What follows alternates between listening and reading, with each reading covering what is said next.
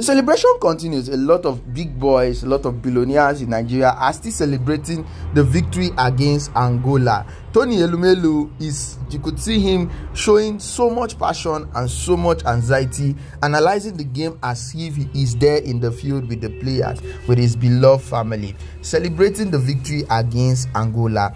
Also, the House of Rep Ben Kalu too. No, God will bless Simon.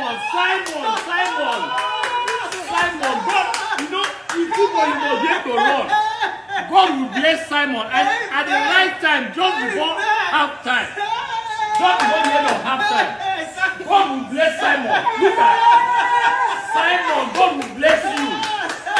No, they should not praise Lukman or Lukman in my mind, but Simon. And dignity. Do not allow that brand to be watered down. The brand has represented, capacity, efficiency, diligence, and focus, and discipline. And you'll be surprised what it's doing to the young folks. Many people are following you because of what you represent beyond business. And I want to encourage you to keep doing what you're doing. Nigeria needs people like you to inspire the generations following us. And Nigeria needs people like you to come here.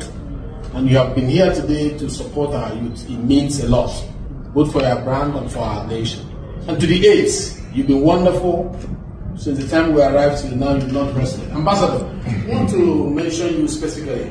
You've been running around up and down, making sure everything, all the square pegs go into the square hole, round and round. Go!